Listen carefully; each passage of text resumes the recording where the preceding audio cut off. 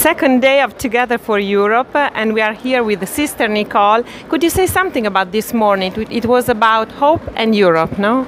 Yeah, it was about hope in Europe, and actually it was about the question how and we as movements and communities could give some hope to Europe. So we figured out what the political situation is or the social situation, and then we said, okay, there's something we actually can give into this situation, a present we can give. And although hope is not very political or whatever, but nevertheless it's a basic thing that sort of encourages living together and working together and even reconciliation. So that's apparently what we can give, and I'm very, very happy with this morning because everybody sort of felt the spirit and said, yeah, I want to be part of this hope-giving mission, and that is something I really enjoyed, although we do not deny what the actual situation in Europe is.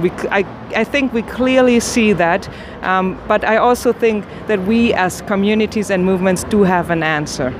So, Sister Nicole, when did it start, your commitment in Together for Europe, and why? Actually, it started in Munich, when we were in Munich 2010.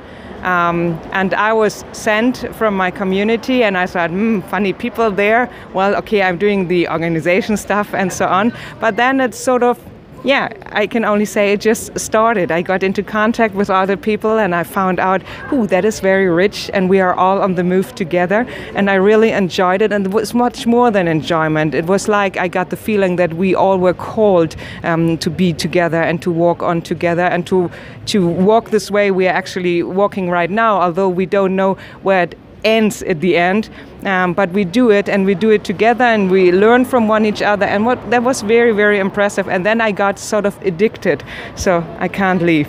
A last question: what do you think Christian movements can offer to Europe today? They can offer an idea of unity. I'm really, really sure that they can do this, and they can offer it not only by speeches, but by living.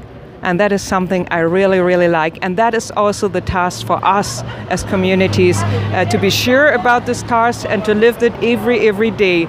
And there, I guess, we do have a great gift to give. Thank you very much, Sister Nicole, and best wishes for this afternoon. Thank you.